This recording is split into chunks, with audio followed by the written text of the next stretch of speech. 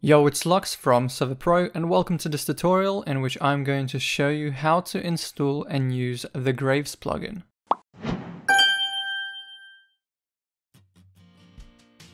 This plugin is a simple yet super customizable Graves plugin. When an entity such as a player dies, it spawns in graves in which the items and levels of that player or entity is stored. Players are then able to retrieve whatever the entity had in their inventory from these graves. To install the plugin, head over to the plugin section, go over to the Spigot tab and search for Graves. It's this one with the grave icon here. Install the version that is compatible with your server and restart. Alternatively, you can download it from the plugin page and upload it into your plugins folder manually. To show you how the plugin works, pay close attention to my inventory and my experience levels. Whenever I die on the server, a grave spawns and all of the items and the levels are stored inside it. As you can see, by default there's a hologram with some information on top. If you want, you can actually make it so that your head appears instead of this grave right here. This can be done in the config of the plugin, and I'll show you how to do that later. Now, to retrieve the items, you can either break or just right click it and take the items you want as well as all the levels. And that's basically it. It's a very simple plugin, but there's a lot you can customize, such as who's able to get graves upon death. You can lock these graves as well, so only a certain player can access them. You can even enable particles around these graves.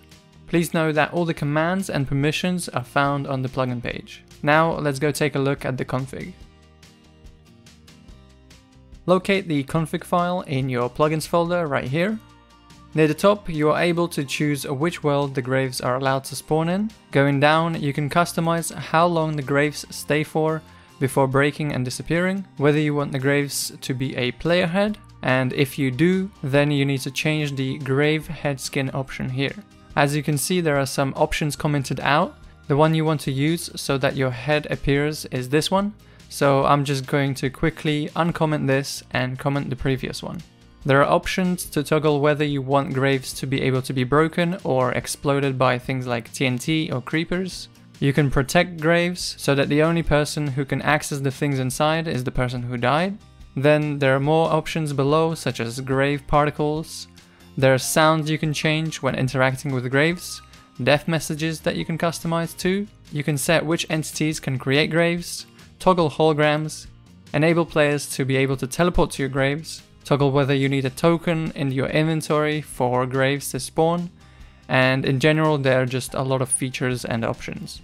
Since everything is commented well, just read through the comments and you will be able to understand what these options are.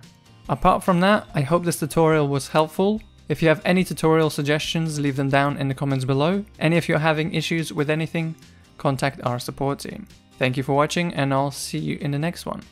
Goodbye.